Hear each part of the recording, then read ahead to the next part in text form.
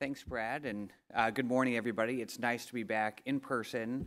I remember the first LGMD conference in Chicago now about 4 years ago, and I think what I was tasked with doing is to talk about the progress in the field. And so I hope that by the end of the 2 days, your 2 days here, that you can get a sense for all of the excitement, enthusiasm, and tangible progress that's been happening over the past 4 years. So I'm not going to cover most of it. That's for everybody else to do. But I will start us off. My disclosures. Okay, so at first, just to make sure that everybody starts from the same place. So limb-girdle muscular dystrophy combined, the muscular dystrophies, is the estimated prevalence is about 1 in 20,000. That makes it the fourth most common form of muscular dystrophy. It has a fairly complicated, alphabet soup of naming, and typically, if you are talking about it and you have a type D or type 1, that's a dominant form, so that's something that's passed every generation down. And a type R or type 2 is recessive, which is by far and away the most common.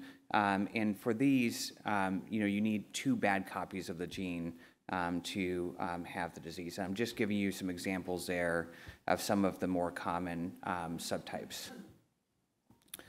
Many of the limb-girdle muscular dystrophies are caused by a loss of function of these sarcolemmal proteins. So the way I think about it is if you're building a skyscraper, there's the scaffolding that goes up, and the same thing when your muscle expands and contracts, it relies on those structural proteins to keep the tensile strength and to make sure it doesn't break apart. And so with many of the limb-girdle muscular dystrophies, you're missing one of those proteins, and so the muscles are a little bit more susceptible to breaking apart, and that's what causes the damage. It's not entirely true, but that's quite common. In general, these disorders are grouped together because they are slowly progressive and symmetric weakness, largely involving the hip and the shoulders, but other muscles can be involved as well. Sometimes the heart can be involved. Sometimes the breathing can be involved, and then of course for some subtypes like dysferlin or LGMDR2, there's quite a bit of weakness in the calves and the distal muscles. There are at least 28 genetically distinct variants of limb-girdle muscular dystrophy. There's probably more out there that we just don't know about yet. I think some of the later speakers are going to be talking about finding other subtypes. And like I said, it has a very complicated naming system. Used to be named following the 2 and 1 or 2 and then a letter, but more recently you can see in the column the new naming system. And along with that new naming system, actually, there's a new coding system for your doctors to put in the diagnosis. And so if you look at one of the tables outside, there's a little cheat sheet to tell you kind of which codes your doctor should use when you're seeing them. And other speakers will talk about this later on, but the course of LGMD is progressive, and the severity and symptoms and age of onset can vary quite a bit between subtypes. Some are fairly mild, and some are quite severe.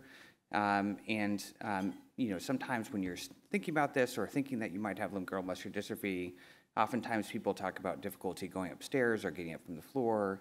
And your doctor may see you and want to, measure CK, which is a measure of muscle breakdown. Some of you may have had a muscle biopsy, which shows a particular pattern. But really, one key point and one substantial change, even in the last 4 years, is that genetic testing is really required to identify the cause. That's an important take-home point if you haven't seen your neurologist, neuromuscular specialist in a while, and don't have a genetic test to provide that diagnosis. It's really important because it's going to have a lot of implications for the treatments that are coming down the road. And in fact, even though that genetic testing is very important, it's also really what I would say is a work in progress. And like I said, you're going to hear from speakers later on today and tomorrow about ways that we're trying to solve this problem. But in fact, this study here, which has over 4,000 people that had suspected limb-girdle muscular dystrophy, you can see the results of that genetic testing. Most people had pathogenic variants in calpain-3 or dysferlin, but FKRP and noctamin-5 or short, behind there. But if you really look at it and look at the whole pie, you can actually see that about 72% of people had what's called a variant of unknown significance. And that means maybe. It's not a confirmed diagnosis. It's not a no. Many members of the GRASP consortium are actually working on this, and you'll hear about that, the progress on that as well. So I think, even though we're saying that the genetic testing is so important, it really is still a work in progress, and we need to do better to kind of take that green pie and make it as small as possible. Okay, so moving beyond kind of that basic overview, talking about trial readiness and the natural history studies, which my two colleagues will cover in more detail shortly after me. I think when you start to think about clinical trials and testing whether or not a drug might help improve the disease, you have to start by asking people living with limb-girdle muscular dystrophy, what's important to you? What do you care about? And that's really kind of the basis of how we think about it when we think about natural history studies or trial readiness studies. And this is a survey that was distributed across a number of different LGMD patient registries, and you can see, with 4 being the most impactful symptom, difficulties with mobility and ambulations, difficulties doing activities of daily living, and then hip, thigh, and knee weakness, obviously ranked pretty high in terms of very impactful symptoms. But, it's important to note, fatigue is right there, and as an important thing, change body image due to a disease. So I think when we're starting to think about how we design and prepare for these clinical trials, we have to be designing the tools or using tools that capture this impact and to make, because if, you get through the end of it and there's a drug that's approved and it doesn't address one of these things on here, that's not going to be very, very impactful. So what does successful treatment look like? What symptoms do you target? How do you measure change, and is it meaningful? And then most importantly, and what I spend my time, Dr. James, Dr. Lowe spend their time doing, do we have the data to prove that we're measuring something that's meaningful to you and it changes? And so that really is the role of, as Brad mentioned, these natural history studies, or as I like to call them, trial readiness studies. They do inform the course of the disease, but we don't really do it for fun. It's not the end game, and I'm sure it's not the end game for all of you who participate in one of these studies to kind of watch you walk or push and pull on your muscles. The goal of these studies is to prepare for clinical trials. That's the point. And so these studies are, clinical research studies that are designed to capture the disease course, define the population that's best suited for that clinical trial, to develop those outcome measures, which I think you'll hear about shortly thereafter, or right after this, and to develop biomarkers, which is basically, these are the biomarkers are either blood tests or muscle tests or even MRI tests that help support the outcome measures that are being developed, and it's really all of the above.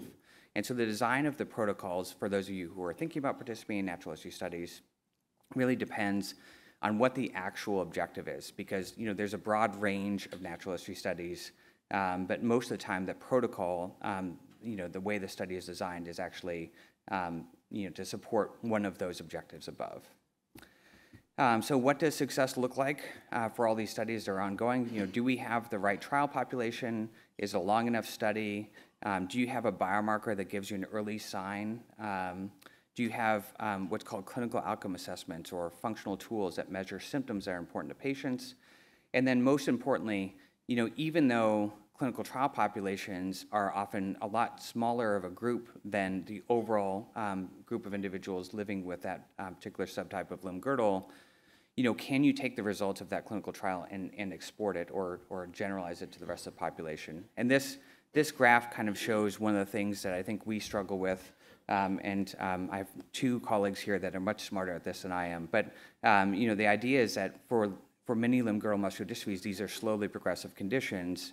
So we're really looking for something, a functional test in that orange line where you can see change over enough time, but not so quickly that there's not a chance for a drug to have an effect, and not so slowly that the trial is going to last 3, 4, 5 years. Okay, and with that, I'm pleased to introduce the GRASP LGMD Consortium. This is a consortium of academic medical centers seeking to develop outcome measures and biomarkers for clinical trials, to understand the patient-reported disease impact, improve the journey, and to train the next generation of researchers, and really all geared with speeding therapeutic development into limb-girdle muscular dystrophies. And there are a number of GRASP LGMD investigators sitting at that table back there, possibly other places as well. So please take a moment to introduce yourself and talk to them about the work that they're doing. Many of them will be speaking over the next 2 days here. These are the sites. They are geographically distributed across the United States and Europe. And this is an overview of the current study. So there was a longitudinal study in LGMD2I or R9. There's an ongoing clinical trial there involving a number of different subtypes. There's a study involving Becker muscular dystrophy, and then there's a new study that's just starting involving calpain-3 or LGMD-R1. And I think, again, hopefully they'll introduce some of these outcome measures, and I think some of you may be doing some of these tests while you're here, actually. So many of these studies seek to validate clinical endpoints like the North Star assessment for limb-girdle muscular dystrophy. We think this is a good test where you can see change over a relatively short period of time. It's reproducible, and it does separate it, and capture the symptoms and that many patients experience. This is a picture of muscle MRI, which again, if you're doing a study, you may have one of these. This is looking at how much muscle is there and how much is replaced by fat, and it's a fairly sensitive way to see change. It's probably more sensitive than some of the functional tests, but you need those functional tests to be able to tell you what that change means. So I think these two things really do work hand in hand. And then last but not least, I think in the second session, members of the consortium are working on obtaining an accurate diagnosis, because high numbers of patients have variants of uncertain significance, and that limits the ability both to have a definitive diagnosis and will limit access to clinical trials, which is not something we want to have happen. And so Dr. Weil is going to be talking about some of the work that he and others are doing to help resolve or solve some of those variants. And if you haven't heard about this ClenGen curation plan, I believe there's still opportunities for people to participate if they're interested. So please reach out to him to see if you have an interest or want to get involved. Yes, I have his slide and email right here for you. So, but he's going to come and talk at the next session. So this really is something. It's a pretty labor-intensive process. So I think it's important for have lots of volunteers and people to help. All right, so to close that kind of part of this talk, so clinical trial preparedness is a collaboration. It's a collaboration between colleagues in the pharmaceutical industry, academics, basic scientists, advocacy, and you. We can't do this without you, without your partnership, and with a shared goal of moving towards clinical trials. And so, understanding natural history and how we measure things can help gain approval for new drugs, to ensure we don't discard a treatment that might be beneficial or approve a drug that won't help. And having this research network really does help build that infrastructure and prepare us to get sites ready to participate and create a trained group of coordinators and evaluators, and help individual investigators or companies take their drugs into trials. But as I said, we don't just do it for fun. I think actually this was really a banner year for limb-girdle muscular dystrophy. Hopefully next year will be better, and we'll talk about even more progress. But I think there are ongoing clinical trials in limb-girdle muscular dystrophy. Some of those trials use something called gene replacement therapy. And so the simplest way of thinking about the current technology for gene replacement therapy is that this is you take a virus and then you take out the DNA, the viral DNA, and you stick in the gene that's missing. And so this really works best in autosomal recessive conditions. As it stands right now in 2023, these are likely one-time therapies. And they do carry a potential risk of immune reaction during the infusion itself and the short time thereafter, although people are working hard on trying to reduce that danger as much as possible. But that's really kind of thinking about gene replacement therapy as a whole.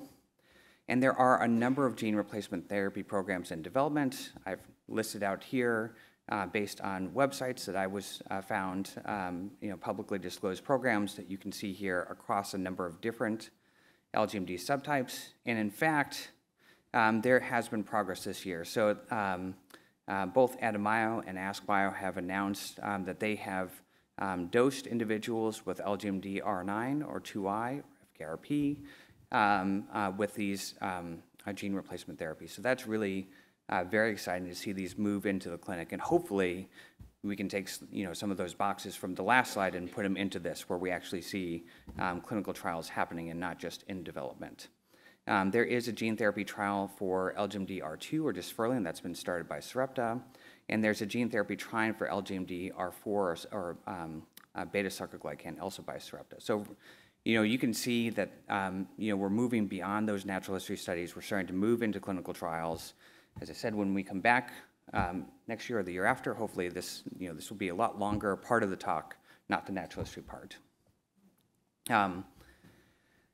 One thing that I don't think has really been a large part of it to date, but there has been work in what I call next generation AAVs. So these are essentially engineered viral capsids that are designed to reduce the toxicity. So as I said, the main risk with the limb-girdle or with gene therapies is that that toxicity or the problems that can happen right when it's being infused. And so several different research groups, I'm just showing you an example of one, have actually used directed evolution of muscle-tropic capsids to improve the delivery. So the goal of these is to reduce the delivery to liver or other organs that you don't want it to go to, and improve the delivery to the skeletal muscles. And hopefully the end result of that is that you'll lower the overall dose of the gene replacement therapy and avoid some of the toxicity associated with it. So this next slide is pretty busy, but what you're meant to see there, and you can see kind of in column D, is that compared to kind of which typically use AAV9, you can see that there's a lot lower tissue delivery to the liver and a lot better delivery to a number of different muscle groups that have that were measured. And so this is something that I think you're going to see over the next few years as more gene therapy programs come into development, is people trying to use these next generation AAV vectors to reduce that toxicity and the burden of the vector genomes per kilogram that's given. And not shown, because it's still too early, there are a number of groups that are working on non-viral gene delivery. So that's probably, again, another talk for the next conference. Outside of the gene replacement therapy, there have been small molecule approaches. So these are basically, this is what you're thinking of when you're thinking about a drug. This is like aspirin or Tylenol. These are drugs that you can take typically, or sometimes are given by an IV. And these are usually easy to deliver, and they may act on downstream actions from the loss of the protein. And they have a more traditional trial design typically. So there's an ongoing clinical trial for LGMD R9 or 2I by MLBio, which I think you'll hear about later on today.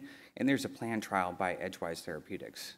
So I think, again, progress happening here on this front as well. And I'm a big fan of trying multiple different approaches to see which works. And I think at the end of the day, we're probably going to be looking at several different approaches to treat individuals living with limb-girdle muscular dystrophy. So with that, I can say there's been significant progress in drug development in the last 2 years. We do need some patience as these early phase clinical trials begin.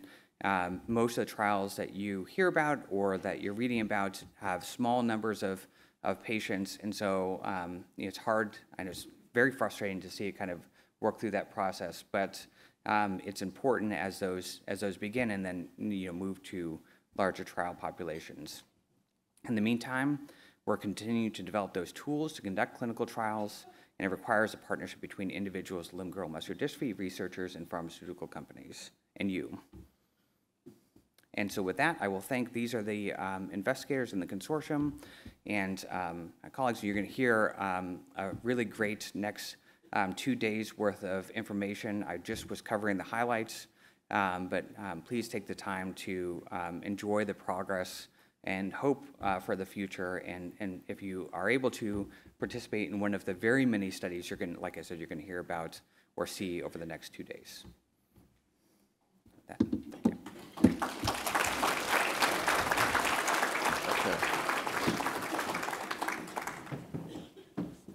Thank you, Dr. Johnson. Just wanted to mention a couple things.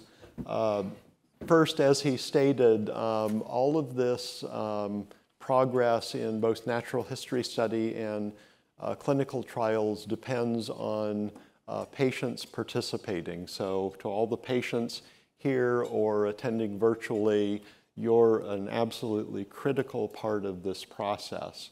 Also, I'll mention that the LGMD magazine, which comes out 3 times a year, published by the Speak Foundation, includes in every issue an article written by one of the GRASP physicians. So that's, you definitely want to read that, and then you can hear what all of these people that Nick mentioned are talking about. Okay, so we're now going to have 2 presentations on natural history studies. The first will be given by Meredith James, who's a physical therapist at the University of Newcastle in the UK, and then following that will be Linda Lowes, who's also a physical therapist at Nationwide Children's Hospital in Columbus. Thanks, Brad. Good morning, and thank you very much for the organisers for the invitation to come and speak at this conference. It's lovely to be back and see some familiar faces and meet a lot of new patients as well. Those are my disclosures. And so over the next 25 minutes or so, I'm going to take you a little bit more in depth about outcome measures and what they are and why they're important, especially to natural history studies, and about measuring for management so that we can try and provide as clinicians the most appropriate care for you as you are on your limb-girdle journey. And also just to understand the impact of natural history studies on clinical trials, and also more about standards of care. So as Nick explained, outcome measures are lots of things, and they're absolutely critical to both the measurement and management of disease, but also to inform our pharmaceutical colleagues about what assessments are important to use in clinical trials to try and prove drug efficacy. And so those things are things you often do when you come and see us in clinic. So if you're seeing physiotherapists, we're a little bit obsessed with movement and strength and how your limb-girdle condition is impacting your lived experience, your daily function, trying to get out of bed, trying to get in and out of your bathroom. So we look at motor function measures, so measurements of movement. We look at how the upper limbs are impacted. We're interested in utilising questionnaires and making sure that the questionnaires that we ask you to complete, all those box ticking that you do about quality of life and how things are being managed on a daily basis. Those are also outcome measures. Biomarkers, so any of those blood or urine or saliva tests that you may be doing. MRI, looking at your lung function and looking at your cardiac function as well, if that's appropriate. So those are all the things that we would count as outcome measures. Now, why do we need to standardise them? Well, you would think as a group of international clinicians who are particularly passionate in limb-girdle that we would have been all speaking the same language for a long time. But in fact, that wasn't necessarily the case. We were all measuring patients in different ways, and it's really important especially given the rarity of your condition, that we actually do speak the same language and use the same assessments, because that allows us to assist in diagnosis. And a lot of you have had quite a long journey towards your diagnosis. And so if we can improve the assessments that we use when we have someone suspected of limb-girdle, that could potentially help speed things up. It monitors change as well. So rather than going to clinic and just having your muscle strength measured, actually, if we're using appropriate standardised assessments, then we can help predict what might be coming for you and allow you more time to prepare for what might be next in your journey. It also allows us, as Nick has explained, within drug trials, we need to use outcome measures to understand if the treatment is working or not. We need to be critical about what we use in our assessments. So just because we've done something for a long time doesn't mean it's the right thing. And we've been, as you will hear between Linda and I, very proactive about improving the assessments we have for limb-girdle. And of course, as you're aware, the perfect test. Pharmaceutical companies will ask us, so which test should we use in our clinical trial? Now that is not a one-test-fits-all scenario. We need to understand which tests are appropriate for which people, for which disease, and at which time. And it is a bit Goldilocks and the Three Bears here. So some tests are not appropriate. So getting up off the floor, which is something many of you will have been asked to do for a long time, is clearly not appropriate when you can't do that anymore. So that's not a perfect test for all people at all times. I'll talk a little bit about the North Star for limb-girdle that we've developed, which is addressing and able to assess patients who are both walking and not walking. And some tests that have been used in the past are just far too easy. So there's a test called the 9-hole peg test, and that's where you have a board with 9 holes in it and 9 little very slippery pegs, and you get timed, many of you will have done this, get timed about how fast you can put those in and take them out again. And for many people, that test is actually not sensitive enough because you can do that task really easily for a long time. So our natural history studies help us understand about the disease, how it presents and how it changes, and to actually be able to give numbers to how fast things are changing, so that if we implement that assessment in a clinical trial, we can understand what would happen without the drug treatment. And then if you include that measurement with the drug treatment, if things are different between the natural history. Now, of course, we'd love, the pharmaceutical companies would love things that were very linear, that things changed at the same rate the whole way through. But we know the reality is it's a spaghetti plot. You have periods of time where things are very, very stable, and then you may have a rapid decline in function or lose the ability to do something, and then you're stable again. And so what we need to do in the natural history studies is really put numbers towards how that disease is impacting you on a daily basis and when those periods of change might occur. And we need to understand, does everyone change at the same rate? Is there different rates of change with your cardiac or your respiratory function versus how you're doing with your arms and your legs? And that's why natural history studies are really, really important. When we're looking as physical therapists at our outcome measures, we are very critical about knowing whether that assessment, and the ruler is basically the measurement of a scale we might be getting you to use, whether it's a questionnaire or whether it's asking you to stand or roll over. We need to make sure that the outcome measures, the scales, fit on that ruler, and that also the fit of the scale on the ruler matches everybody that we're measuring. So there's no point having something like just the rise from floor, because that becomes redundant very, very quickly. So when we do a scale of movement or a scale of quality of life or a patient report outcome measure, we need to make sure that we've got a really good fit between all of our people and all of the items of the scale, so that there's something for everybody through the course of the disease. And so you, as our patient community, are the heart and the experts in your condition.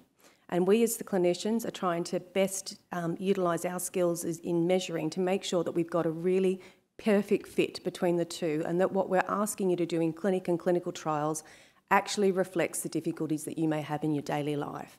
And so by using these patient-centred outcome measures, it allows us both as clinicians to try and improve patient care by understanding the diseases better, to create a better crystal ball for what's going to happen next, and to be able to give you times for things. If you are likely to lose the ability to walk it would be much more helpful if we can give you a few years' notice to say, actually, this test has changed, this has got a little bit harder as you've told me, and we can see it here, and perhaps now you need to think about that getting up the stairs in your very small British house that are very steep is not going to be something you're going to be able to do in 3 years' time, so let's think about housing, mobility aids, etc. As well as the clinical importance, then as you've heard from Nick, these outcome measures prepare us for trial readiness to make sure we've got the right things for the right people at the right time. And so they're embedded together, but critically is that you as the patient community are the experts and at the heart of this. It's really complicated though, trying to make outcome measures right. So this is why the natural history studies and these international consortiums are so important. If anyone's been to London, you'll know this looks quite like the map of the tube and trying to get around London. And it's not, you don't get to go straight through from one end to the other. You end up in lots of circles. But these circles are really important to make sure that the assessments we use are the right ones for you. So we, of course, start with patient community and we finish with patient care, and we take lots of loops, many, many, many times going around to make sure that the instruments are robust, that they're sensitive to change, that they're measuring what they're supposed to. Linda's going to talk through a few of the other natural history studies, but you can see that it's been a very, very busy 20 years. So we're getting more and more natural history studies and more international collaborations together to understand our diseases. And if your condition isn't listed in one of these natural history studies, that's where working with your clinicians and making sure that every patient appointment counts with your clinicians and they're using appropriate tools that help us build data. Or, as I'll talk about a little bit, we're also, the nationwide children's team are here together with colleagues from St. Louis and from Iowa and myself from Newcastle, doing some data collection in physical therapy tests here in the conference. And we're here all day till 8 p.m. tonight, and we would be delighted to see everybody down the corridor on this level, just around past the elevators, to put you through a number of these outcome measures. And that's really important, especially if your limb-girdle subtype isn't currently in a natural history study. Come see us, because we utilise that data and then we publish that data to inform the international community about what things might be appropriate. COS, or the Clinical Outcome Study for Dysvelinopathy, has been basically it's allowed us to deliver a standard of natural history study that has then informed all the other natural history studies. We were lucky enough to have an incredible patient partner in the Jane Foundation who allowed us and drove this project forward. It's now 10 years that we've been doing COS and COS2. You can see the geographical spread beyond the States and Europe. Also, we started in Australia, we were in Japan, and then we have progressed that to other sites in COS2. When we started this study 10 years ago, there was no limb-girdle specific motor function assessment. We had an adaptation to one that we'd used in Duchenne in Newcastle, that we put some trickier things to do, like squatting and getting off the floor through half kneeling and standing on tiptoes. Excuse me. But we didn't have disease-specific tools. And so the purpose of COS was actually to define dysvelinopathy, because we knew there was lots of different names for it around the globe, lots of different phenotypes, and we used a variety of outcome measures to do this. We've done that in COS1, and in COS1 we've been able to actually create that limb-girdle motor assessment tool, the NSAD, and that is being now utilised in a number of other limb-girdle subtypes and utilised within the GRASS study and in the pharmaceutical trials. So that's the impact of doing a well-run natural history study, is we actually created trial readiness and could inform pharma which would be the most appropriate assessments. COS2 has expanded to some more sites to improve the diversity of the population we have. We're again validating this assessment and looking at about how fast things change, and we're utilising it, as I've said, in all the other limb-girdle subtypes now too. When we did COS, it was really important that we matched up what patients were telling us was affecting them in daily life with the assessment we were using. And so here, as part of our analysis, we had everybody doing the NSAD, but we also had them doing a patient questionnaire about how difficult things were in daily life: washing your face, having a shower, getting off the toilet, hanging up a jacket. And so what we made sure was what people told us was difficult was what the scale was measuring. And so here we can see people who had the least difficulty in performing tasks in daily life are in blue, and they had the highest scores on the NSAD.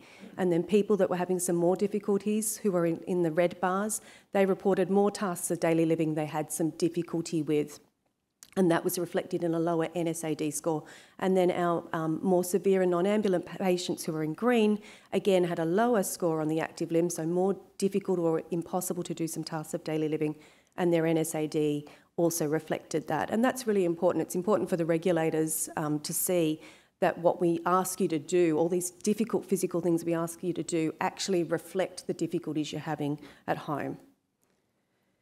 The other amazing part of COS, which was really useful, is we used the NSAD and MRI to confirm that these different phenotypes of dysphelinopathy are all the one disease. So some people had a diagnosis of Meioshi myopathy and some people had a diagnosis of limb-girdle 2B. And in fact, through COS and through the use of this standardised clinical scale that was done by all the sites in COS and our MRI, we could confirm that this is in fact one disease, which is dysphelinopathy. And that's really important because that means that when there's a clinical trial in dysphelinopathy, it doesn't matter if your original diagnosis was Meioshi or limb-girdle 2B, this is the same disease. It's also really important not to forget the upper limb. And again, we did not have any limb-girdle specific assessment tools for the upper limb when we began COS 10 years ago. And so we tried a variety of things, and those of you who are COS participants in the room will remember that we had some very difficult tasks like picking up very slippery kidney beans with a spoon and putting them into a can. Funnily enough, that wasn't really an appropriate outcome assessment for dysphelin, so we didn't use that one. But we tried some other things instead, and by utilising some very nice modern psychometric statistics with that ruler and making sure we look at our patient population at the top of the ruler and the items of the scale below and ensuring we've got a really nice mirroring and match, we can see that an assessment that we developed for Duchenne muscular dystrophy originally, we can actually utilise now within limb-girdle muscular dystrophy. And now we're collecting that data across a number of subtypes in all the natural history studies to understand which parts of your arm might be affected at what time, and where does that correspond in your journey as a patient with the other difficulties you have in motor function. And what we can see, this is 10 years of data for the NSAD, so the motor function test where we ask people to roll, sit up, sit to stand, walk, hop, all sorts of things. And over 10 years, here we've got also the performance of upper limb. And on the x-axis is the time that people have had symptoms, and on the y-axis is the score, and a higher score is more function. And as you can see, we've captured everybody, from the beginning of their disease to people that have had disease for up to 40 years. And what this allows us to see is that, and inform the community, is that there is generally slow progression in this disease. And for most people with dysphelinopathy in this case, while they're able to walk, there's not too much involvement of the upper limb, but when walking is becoming more difficult, then you may start seeing some involvement at the shoulder. And again, this is important to inform clinicians so that clinicians that are seeing you that aren't part of COS are also aware of how best to manage condition. And this is the sort of information about measuring for management that we want to give the other limb-girdle subtypes. One of our difficulties at the moment, though, is our data is primarily North America and Europe, and some from Australia as well. And we've got a lot of phenotypes from other countries that we still need to understand. And so this is why the patient events are really important, because we can capture people from countries that might not be included in clinical trials or natural history studies at the moment. We were really interested in walking, and so in COS we also did some gait analysis, and we have our gait mat here today in DC as well, and we'd really like to start capturing the difference for people who walk barefoot versus using orthoses. I'm sure you'll find it difficult as a community, and I feel a little bit embarrassed as a clinician, but we actually don't have great data on using orthoses in limb-girdle muscular dystrophy. It's not a sexy piece of research to fund from funders, but actually as clinicians, it's our bread and butter. And so this gait analysis work is our first work where we've actually had a look at people walking on the gait mat, which gives us a lot of really close detail as to how they walk, how long your steps are, how wide they are. And then we've compared walking with orthoses or walking sticks or canes to walking barefoot or with just shoes only. And actually for the first time, we've got a really nice piece of work in dysferlin where we can show that the patients who do use a gait aid are able to walk faster with that and have more stable gait. They have less variability, less challenges to the balance. And so this is important work that will help us get more research into this area that's so critical for managing ambulation and limb girdle. And so COS and this 10 years has been really important because it's actually allowed us to create appropriate outcome measures for limb-girdle muscular dystrophy. We are measuring for management. We don't want you to come to clinic and feel like we're doing all these tests for no reason. The tests we do should actually be the tests that help us and you together come up with an appropriate management plan for what needs to happen. The MRI work has been really important in characterising the involvement of muscles in the disease and allowed us also with the NSAD to qualify in dysferlin that we have one disease. And we're now working on and about to publish some standards of care for dysferlinopathy. So the natural history studies are really important for informing our knowledge and improving our management of patients, but also critical information for drug trials.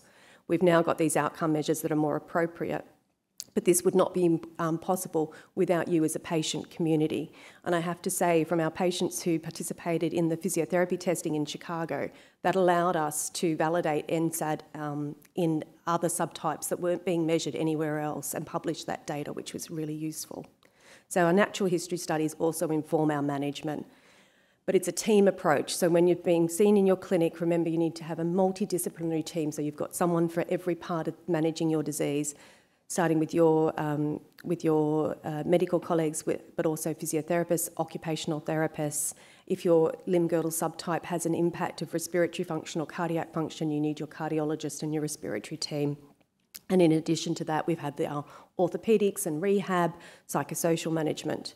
But you, as the patients, are the experts in your condition, and I'm sure for many of you, you will go into clinic knowing far more than your clinicians do about how your disease impacts.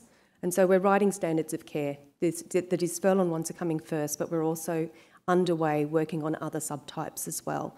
And even though the dysferlin ones are dysferlin specific, there's many take-home messages for all the limb-girdle muscular dystrophies from those standards of care.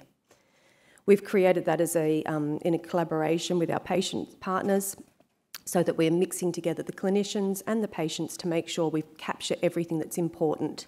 When we did this in dysferlin, we broke up into a few different subgroups, and we came together in a couple of meetings, primarily over Zoom, as this work was happening a lot during lockdown, to create these standards of care, and that was supported by the Jane Foundation. Physical therapy is still a mainstay in the absence of disease-modifying treatments that are still in trial. Physical therapy is still the mainstay of management for limb girdle. Exercise is important. Keeping joints supple and moving is really important. Orthotics and splinting, mobility aids. Fall management is critical. If you are starting to fall, you need to make sure that you have a fall management plan at home. And I'm just going to quickly take us through a few of the physiotherapy management things. So your physical therapist or your physiotherapist is critical in measuring for management, but also ensuring onward referrals for equipment and aids, to give you your best independence in what you want to do. We know that movement in your joints can become more difficult over time with your muscle weakness, so finding ways to move and exercise and live is a good team approach together, especially things around equipment and transfers. How are you going to get out of bed in the morning? How are you going to get to the toilet? Pain management is also really important, and chest physiotherapy for the limb girdle subtypes that have respiratory involvement. And we need to do this together. Exercise is really important, but it doesn't have to be lifting weights at the gym. In fact, lifting heavy weights at the gym is best to be avoided. But it's exercise or activity, doing something that you enjoy or don't enjoy, like the housework, something that gets you a little bit out of breath. That counts as exercise and activity. We try and avoid overdoing it. If you're still sore 2 days later, you have exercised way too hard. If you get quite dark urine after you've exercised at quite a high intensity, you've also probably overdone it a little bit. But it's finding something you like. Exercise is like medication. We're not going to say to everybody, go do some hydrotherapy, because access to pools is not always easy. And even if there is a pool, it might be too cold or you might not be able to get in or out of it. So finding something you enjoy that is easy and accessible is really important. It does not have to be the gym or running, but it just needs to get you a little bit out of breath. These arm or leg pedals are really quite useful because they're portable, they're small, they're not expensive, and you can either use your legs or your arms to do that, and it's a great way to get some cardiovascular exercise.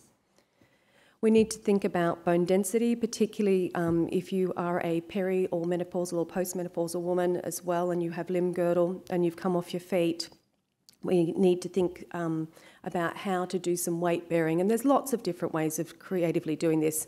And one of my delightful COS patients has given me permission to show how we have combined her sit-to-stand hoist, her transfer hoist with standing to do 2-in-1. So we use the hoist to get out of the chair, get out of a seated position, but now we also use that to do periods of standing to help keep her legs from tightening up, but also to do some weight-bearing activity. It's been a really...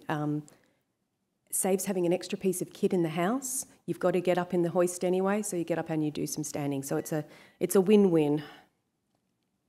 We know that ankles particularly, sometimes knees can become very stiff and very tight, and so we need to think about positioning during the day and using orthoses or self-stretches or assisted stretches to maintain range of movement. We've got a variety of options of that, and it depends on where you are and how things are affecting you as to what might be most appropriate.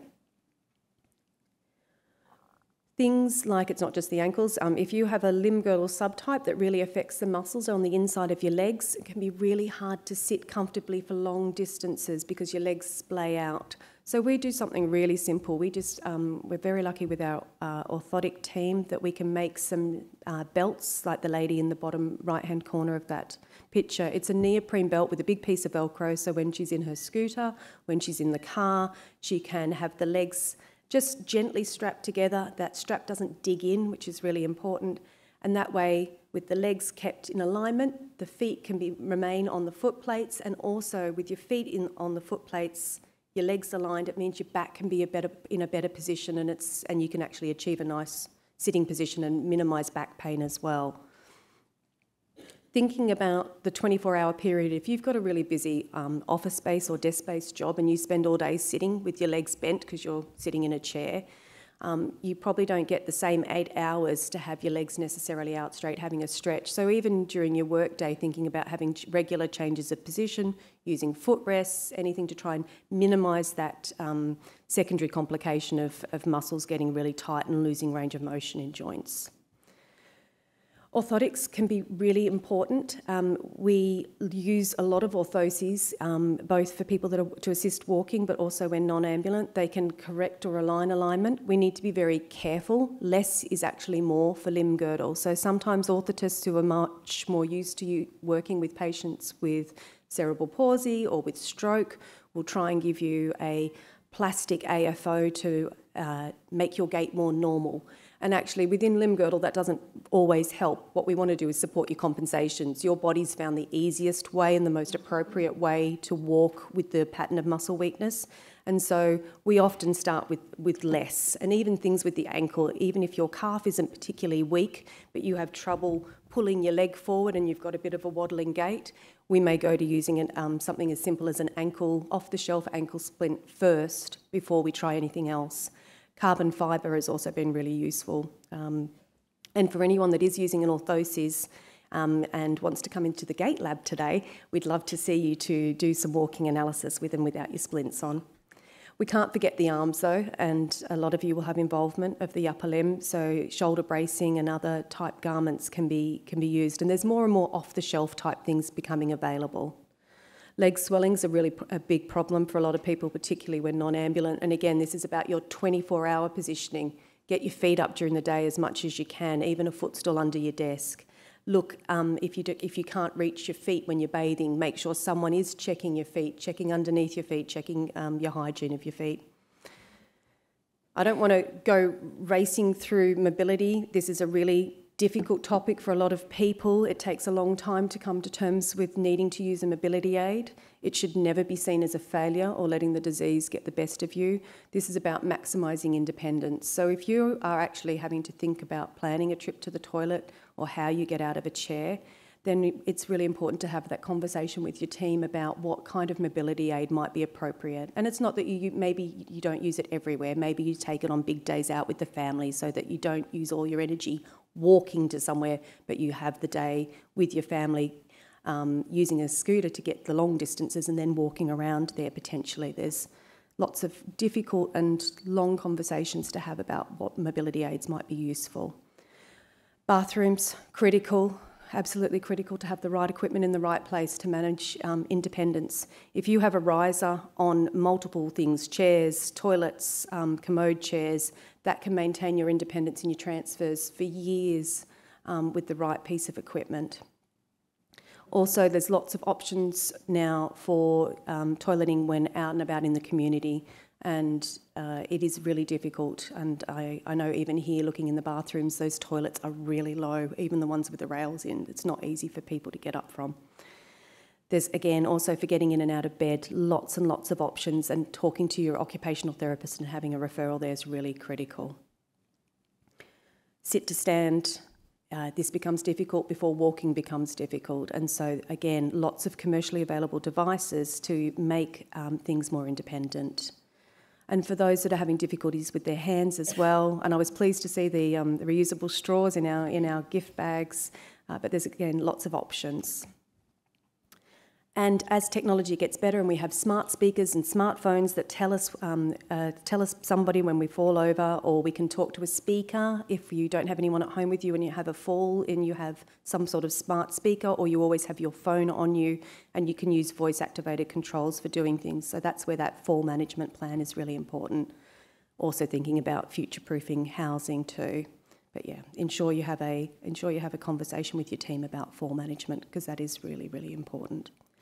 Obviously, we've had Limb Girdle Muscular Dystrophy Awareness Day already this year, but we also have, I'll do a little plug, we have a R9 patient meeting in Europe, in Amsterdam, next year at the end of May, when we'd love to see people there. So thank you to the Newcastle and COS teams for all their hard work, and I will pass on to Linda.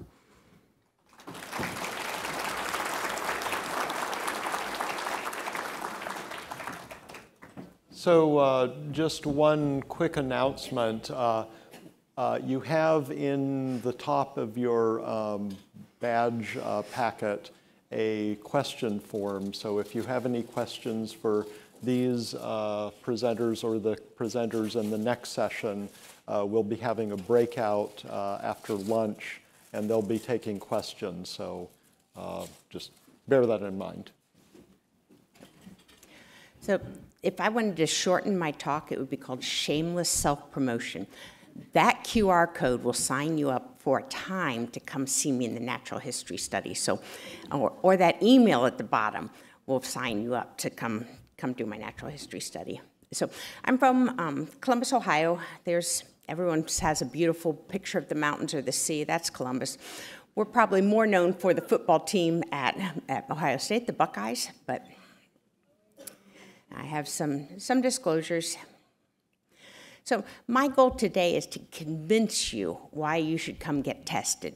So everyone asks me, well, why should I go? There's no treatment right now. Why should I come to clinic? It's a pain. I don't like to go there. They tell me I look, the same, a little bit worse than I did last time. And why should you participate in a natural history study? And my answer is, huge decisions are made on very little data pool. So these are the amount of people that we've seen in Columbus. So if a potential pharmaceutical company comes and says, so what do you know about R10? And I said, well, the 3 people I've met, and I'm going to give advice on 3 people. So we need to know that we need to get as many people so that we can tell them. And we need to know where you are, because a lot of people, if you don't come to clinic or you don't come to a natural history study, then I can't give them an advice on how many people, if there were a trial, how many people could I recommend? And again, it would be 3. So we have the Learn from Every Patient project at Nationwide, and what we do is we do standardized tests every time you come in. So you'll get the regular, you'll see the doctor, the cardiologist, whoever you need, and we'll give you clinical advice, but we'll also just measure you. So that way when there does come something up, I can say, well, I have 10 people who are walking this fast. But it also helps, as Meredith was alluding to, helping you clinically. So we did a large study on inclusion body myositis, and we found out that they were very worried about when are you going to have difficulty walking, when are you going to have difficulty getting up from a chair. And what we could do, because we had seen 200 individuals, we could tell them your hip strength contributes, but your ankle plantar flexion strength contributes more to your ability to walk. And if you can't control that, you can control weight. So for every 2 pounds someone was heavier than their ideal weight, their walking time in 2 minutes was lower. So it gives you an idea to what, if being thin were easy, we would all do it. But it gives you an idea on why these things are important. Standing up from a chair turns out to be, in this group, is elbow extension. Didn't matter your legs as much as if you had strong elbows, you could continue to get out of the chair. And we talked about how longitudinal data helps with planning. So after doing a number of 100-meter walk tests, we know that if it takes you more than 125 seconds, we have to have those conversations. That I know that means that I'm worried about whether you'll be walking in 3 years. And as Meredith says, it takes forever to get equipment. If you're in the US, they like to deny it a couple times in the beginning, or they want to give you one that came off the shelf at Walmart. So it takes, if you need it in the next year, I may not be able to get it to you in the next year. And I have this talk with everyone. I've never met anyone who has been unhappy they've had a mobility device. Nobody wants to get a mobility device, and I get that, but I've never had someone say, I wish I hadn't gotten this thing. I also tell people, you don't have to use it. That can be the most expensive coat rack anyone's ever had, and you can just throw your stuff on it. But if you fall and sprain your ankle, you're stuck. So get it, use it as a plant stand, and when you need it, it'll be there. So Meredith talked about how we need something that measures the majority of people. I like to look at people on the fringe as well. So something for the newly diagnosed people and something for the people who have had this disease for a long, long time. A lot of times they'll come to a clinical trial and say, well, you have to be showing deficits. Well, I can ask any one of you, by the time you were diagnosed, there was a reason you came. So just because the traditional test don't measure deficits doesn't mean you don't have them. And so that's why we try all kinds of different activities. And you'll notice that a lot of it is just luck. We also want to look at how we can get people to have consistent tests. So this is a graph of 12 boys with Duchenne muscular dystrophy between the ages of 7 and 12, and those are their individual times at different visits. And it goes up and down, because what we found is 6-minute walk test, especially in children, is more of a test of concentration as it is a test of physical endurance. So this was one of my favorite studies. So on the first graph, it's where they did a 6-minute walk test in clinic. They go back, they do their visit, and I come in afterwards and I say, if you do a second one for me, would you do a second one for me? And they have an envelope, and one of them says, if you do a second one for me, I'll give you a special prize. Because sometimes we have lousy prizes, and sometimes we have really great prizes, depending on what's been donated. So I'll give you one of the special prizes. The other group, I said, if you do it and go faster, I'll give you $50. And so what you see on the next one, yeah. So anyone out there from the pharmaceutical company, I can give you a successful trial? That's not true. That's not true, because the people who were for the special prize were very consistent. They worked hard, they tried hard, and that's the kind of things that we do at a trial. We would never motivate you. But if you look at the group that did get the $50, they walked 40 meters more. One person walked 100 meters more. He is on my bad list, by the way. He will never get a special prize. But that's why we developed the 100-meter, because you can't run faster than your fastest. So even if we get the people who got a special prize and the people who got $50, we're about the same. So there was less impact of motivation. So we like the 100-meter. It's shorter. It's concrete, easier for children. It's 2 laps. They don't say, how many more laps? I'm like, well, it's 4 minutes. But here's my shameless plug. So I went to the schools, and I have 599 normative samples for children between the age of 4 and 14. Getting 599 adults to run 2 laps around my cones is hard. So we tried to, I thought I was being smart. I advertised in the hospital. I said, come on down. You know who showed up? Marathon runners. Like, how do I get just normal people, even couch potatoes? So your patient family members or friends do this all the time. It'll take you however fast you're, maybe 45 seconds to do this for me. So we're back there. You have to run around the cones. We're on the Burnham. And Meredith is going to be there tomorrow, so you can just come whiz right in. No names, no nothing. Nobody shames you for running, but we would love to have you come and we had 19 people yesterday come. The other thing, this is plugged, if you notice, as soon as you come off the elevator, that's where our track is. So someone's always standing like this, so when you're coming off that elevator on there, just give us a minute to make sure you're not going to plow into one of our patients, because it's not the easiest. And the other reason we like the 100-meter is because even if you look great and no one would know that you have a condition, running speed is slower than age-matched peers, and that's why we want it. So if the doctor says, well, you're not even showing symptoms, I can show them that you are showing symptoms, and why should we wait till you're having significant difficulties to put you in a trial? So this is for the very top individuals. The other thing we wanted to work on, we had a study where 2 boys came. One got in the study and one didn't, brothers, because one could walk and one couldn't.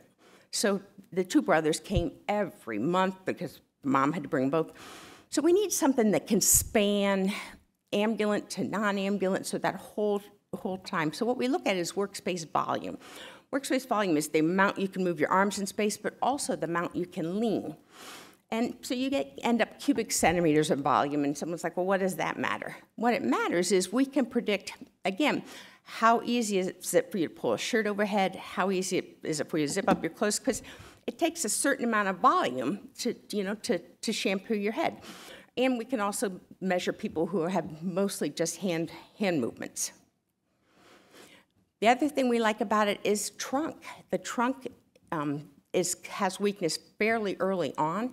So we had people with the same arm function, but their trunk strength was different. So again, you can measure that. You could use this for people who are walking as well as for people who are not walking. We're also doing some work on patient-reported outcome measures, and I'll apologize right now. We're having you come. Some of them are really inappropriate because they were great outcome measures, but they were developed on typical abilities. So they aren't developed for people with specific patterns of weakness. So we're doing an analysis. We gave it to 300, again, individuals with Duchenne muscular dystrophy. One of the items is, can you stand on your toes? That's the first sign of the disease, is that you can't get your feet flat. So they're getting credit for that, and when they should be getting their feet flat. The other one is fastening seatbelt didn't work because people first started with a car seatbelt, then they thought of a wheelchair seatbelt. So there were things that just didn't fit that we're trying to take out those items and make it more tailored for what really matters to you and what is an indication of how you're doing. I have to plug the Iowa Wellstone project for R9. In addition to being a great data collection, it's just a darn great conference. There's mixers, there's education, there's Iowa City is adorable. They play trivia, which I always lose. And they have some travel funds for you to get to Iowa City. So just a way to plug that. We can give you more information on that. Genathon is still continuing to do a natural history in R9, and this is currently in Newcastle, Paris, and Copenhagen. But if you want contact information for that, you can get it. The Journey Natural History is for the sarcoglycans, and this one is closed at the moment. But if you want other information, the GRASP is still open. I didn't put a GRASP slide because I assumed you would, so forgive me. But so why is this natural history important? So we had to, as a control for a test for a clinical trial, we needed to have some kind of control data. So we did the beta-sarcoglycan gene therapy trial, and it looked great. So this is what you're seeing. This is the change from baseline on the North Star Ambulatory Assessment for the limb girdles. And on average, it was 4.6 points higher in 2 years. And that's great, but it was a small study, and it was an open label study. So everyone says, well, it was probably placebo. But I had age-matched peers that showed in that same amount of time, people were down 4.6 points. So now you can say, this is not placebo. This is a 9-point change. So it makes it easier to justify if something's just slowing the progression or stopping the progression. I think everyone in the room would say that that is a successful trial. But it's hard to prove because you all change differently, slowly and differently. So these are the individual people in the trial. And some of them up, down, all around. But if you add the natural history again, it shows you that there is an even bigger difference and more justifiable difference. But to get that, I had 35 people, and I needed to find people that matched the age and the abilities of the people in the trial. So we ended up, we could find 5 people that matched it. So that was the control group. And you know you're all different, and some people are way different. So if I get someone who's way different in the control group, then it doesn't average out with these small numbers. So the easiest way to follow how to find out about a clinical trial is, well, I had my email up there, NMD trial info, shameless plug. You can also go on clinicaltrials.gov, and you put in limb girdle, and these are what come out right now for limb girdle natural history. And then this is when I clicked on the one for the GRASP. It tells you who's eligible. It tells you who to contact, where all the sites are. So it's everything in one place. So if you want to just go through clinicaltrials.gov every once in a while, I'll keep you up to date. The other thing we've been working on and with natural history is we're trying to see if we can do these things remotely. So we're doing a study where we see you in the clinic, and then we see you in your home via live stream. And so what we found is for the Duchenne-based North Star assessment, it was almost the same. So we were very pleased that we could do this from your home, which will help if you can't travel or you have a job or a family or all kinds of obligations, and it's not easy for you to come to vacation in sunny Columbus, Ohio. The other thing we're working on is activity monitoring. We gave people Fitbits, and not a huge surprise to you all, people with limb girdle walk less steps than healthy people. But it's a way to show the difference, and it's a way to show change. If the treatment is making you walk more steps, it's an easy way, and we can monitor you at home. Once again, we're right around the corner. You can use the QR code to make an appointment. You can come stop by and see me. And I really encourage you, we have activities for people who are just newly diagnosed, and we have activities for people who had the disease for a really long time, and we have patient-reported outcome measures. And you can do as much or as little as you want. Or you can just come and tell us who you are, and then I will have that information. So if someone says, hey, I hear there's a new trial coming, I go through my spreadsheet and I say, oh, it's going to enroll people who can get from sit to stand with R12.